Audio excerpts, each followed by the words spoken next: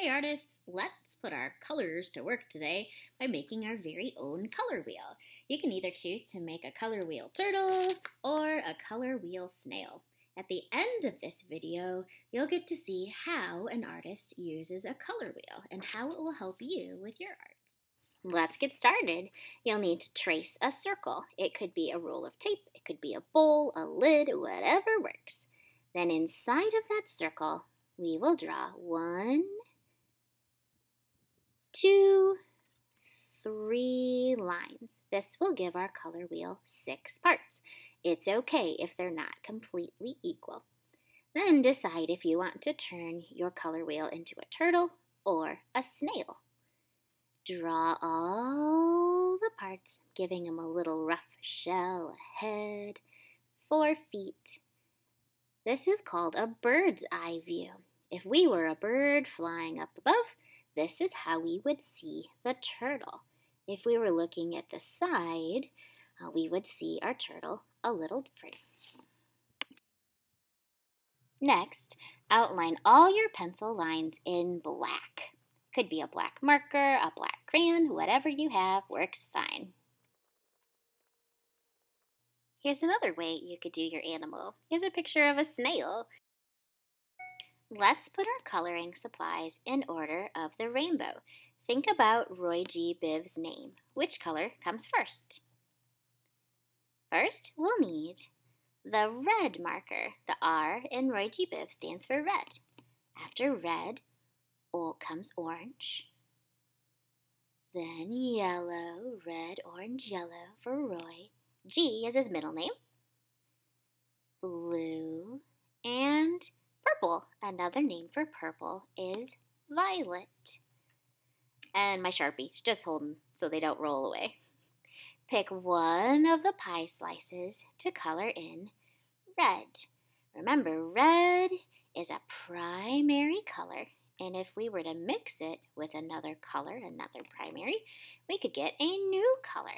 If we mix red with yellow, we will get to the next color in our color wheel. Red plus yellow would make orange. We'll color in our pie slice orange. If you go slow around the edges, you can go a little faster in the middle, but make sure you get all those white spots.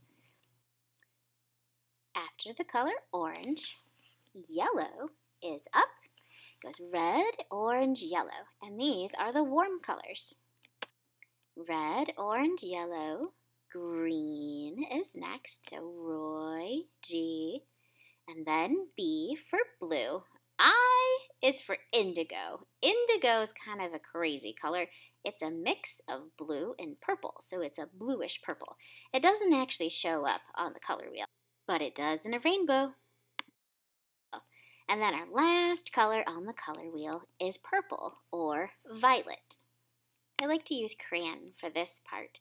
So if you take 2 or maybe even 3 shades of the same color, like a dark green, a medium green, and a light green, and you do the darker color first, then take the lighter color over the rest of the white spaces.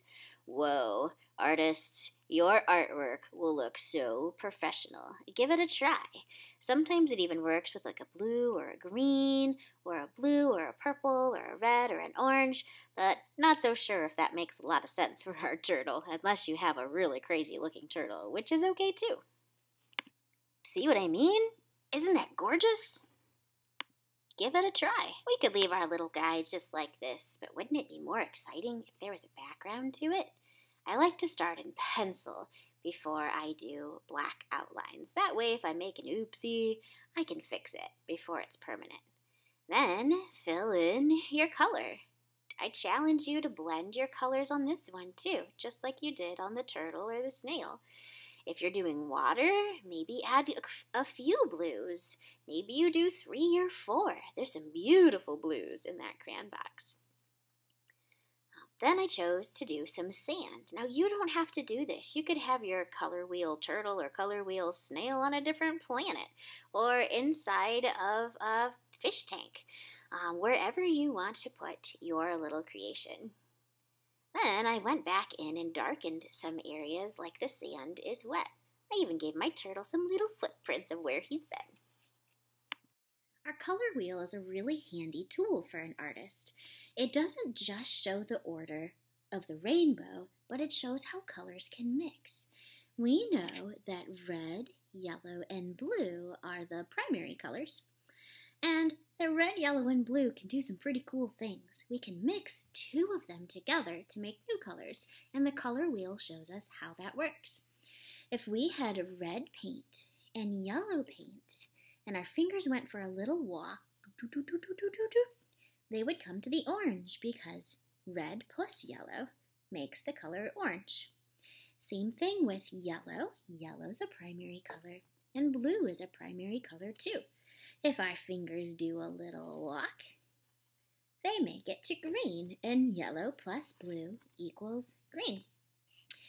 And same thing with our last two. If we have red plus blue and we were to mix them together, and our fingers were to go on a walk on our color wheel, we would get to purple or violet. The one way it doesn't work, we cannot make a primary color. So if you don't have red, yellow, or blue, you can't make them. Yes, we could go outside and pick a dandelion and rub that dandelion on the back of our hands. If you've never done that, you should try it. Your hand smells really good then too. And you've got yellow pigment on you. But the problem is we're not usually going outside to get our paint ingredients. So it doesn't work if you take orange and purple. You won't get red. Primary colors are special. You cannot make them, but they can sure make a lot of beautiful colors. I can't wait to see your color wheels.